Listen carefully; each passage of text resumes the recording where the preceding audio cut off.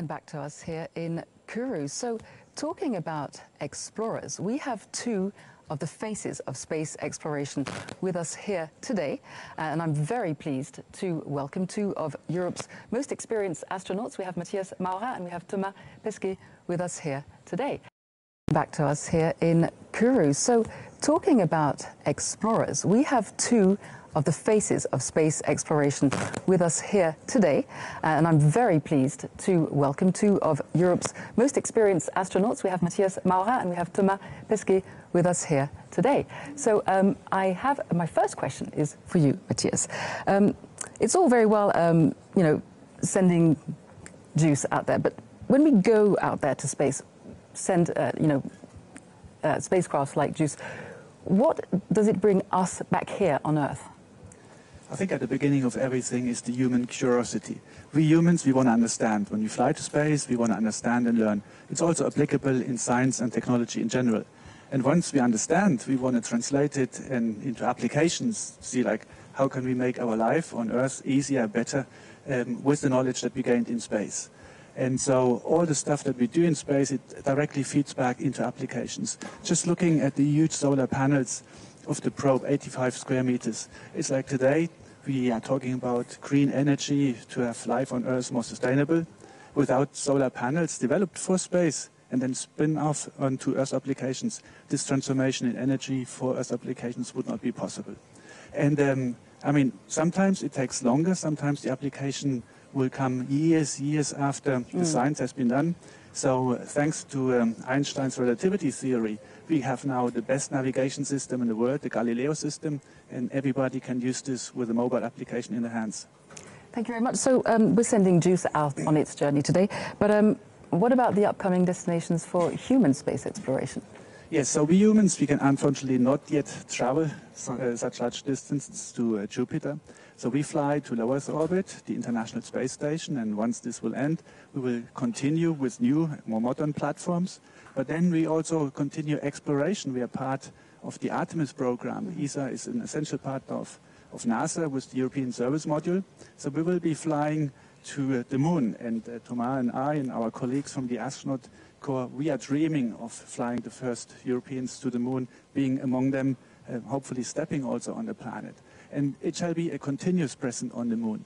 And on moon we will learn a lot for technology that we spin back to Earth applications, but we will also learn for later on for missions to Mars.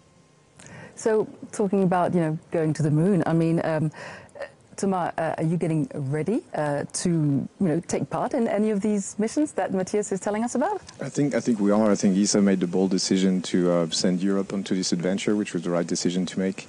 I think we have a variety of destinations today. We should not forget low Earth orbit and the International Space Station. Our friend and colleague Andreas Mogensen is now in the final stretch for his mission, launching in August. And then we'll have a rotation of missions to low Earth orbit. We have new colleagues who have just started at the European Astronaut Center, and we're glad to have them. There's going to be so many missions to fly in the future, and obviously the Artemis missions. Everybody's trying to do their part. Everybody's trying to contribute what they've learned in space, what they've learned before, to go as a team, and that's what we're focusing on for the years to come. So I hear the two of you telling me that you're both able and ready to go. Do you see yourself taking off from Europe's spaceport here in French Guiana, Thomas? I think it'd be a dream, but it's more than a dream because we're having this conversation. We're working on this independent, access to space for humans from French Guiana. We have all the building blocks. We've had a reliable launcher, Ariane 5, Ariane 6 is going to follow suit. We've had the ATV, the transfer vehicle. We've had the CRV, the return vehicle. We have Space Rider. We have everything. We have all the building blocks. We just have to put them together. And for this, you need a vision. I think we have the vision. Now we need a mandate. But tomorrow, you can imagine, now that Europe is more mature, now that Europe is, growing on the scene, people feel more and more European, sometimes because of the crisis around us. But at least the result is we're being more united. And I think that would be a fantastic project to kind of inspire Europe and to channel the best that Europe has to offer and to make Europeans dream for generations to come. Gentlemen, thank you very much. Stay with us because we have Josef Aschbacher. Josef, thank you so much for joining us. You are ESA Director General. Well, a very simple question to you. I mean, we're talking here about, the capability of space explorations. Are you going to make this happen? human space exploration, of course. I mean, it needs a lot of people to make this happen, but of course, my job as Director General of ESA is to make sure that the discussion takes place and that we have a discussion in Europe and preparing decisions in order to make this happen. In fact, we just received a report from a high-level advisory group called Revolution Space, and that really means a revolution for Europe in space to really engage, bring Europe one level higher in space exploration, literally, and make sure that Europe has all these capabilities which Thomas and Matthias have just described. So yes, we're doing everything to make it happen. But Lise, today we're here in front of the screens of JUICE. Let's talk about JUICE, because that's such an exciting mission. Thank you so much, Joseph. Thank you, Thomas. Matthias, thank you very much for being with us. It was a pleasure. Thank you. So for those of you who are joining us, we are just under 12 minutes to liftoff.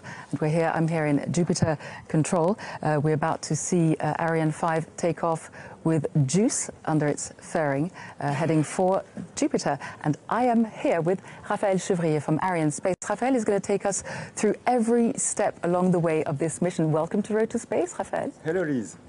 So why don't you take us through maybe the next steps coming up now? Oh, absolutely. So Ariane 5 this morning is going to launch towards the east.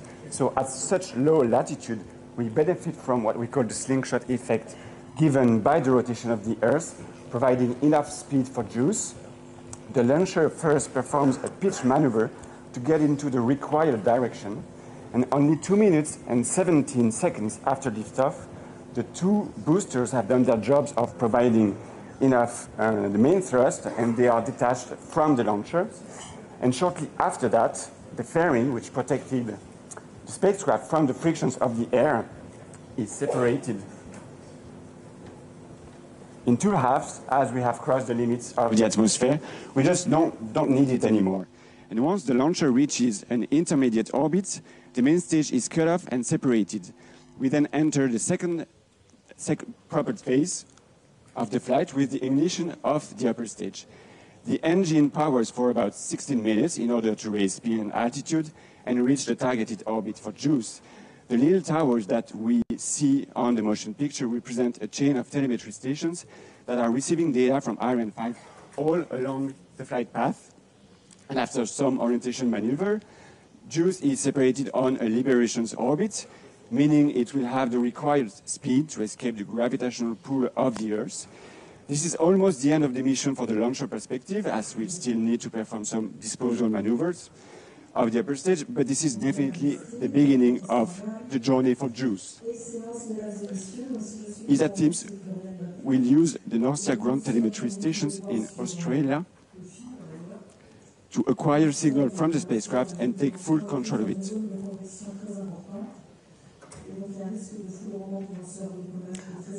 I think I'll take over from here, Raphael, because I can actually hear... There's an announcement here. Yes, announcement here. We're bringing you this information live. I'll actually listen to what's being said in French and I'll come back to you and translate. Sounds like we're heading for... There is a risk of lightning right here. Yes, a weather The weather is quite risk. challenging. Right, it's been announced. So Marianne Claire has just announced that we're going to halt the launch operations for now, for today, due to weather conditions. But what does this mean, Raphael? So it means that we usually check whether it's the winds at high altitude, the winds in the vicinity of the launch pad, and also the risk of lightning. This is the latest criteria that is not suited for a launch today. Unfortunately, this is out of our control, but it also reminds you that we don't take any risk when it comes to launching a satellite into space. Absolutely. So as Raphael was saying, it has been announced that for today, the liftoff is going to be postponed.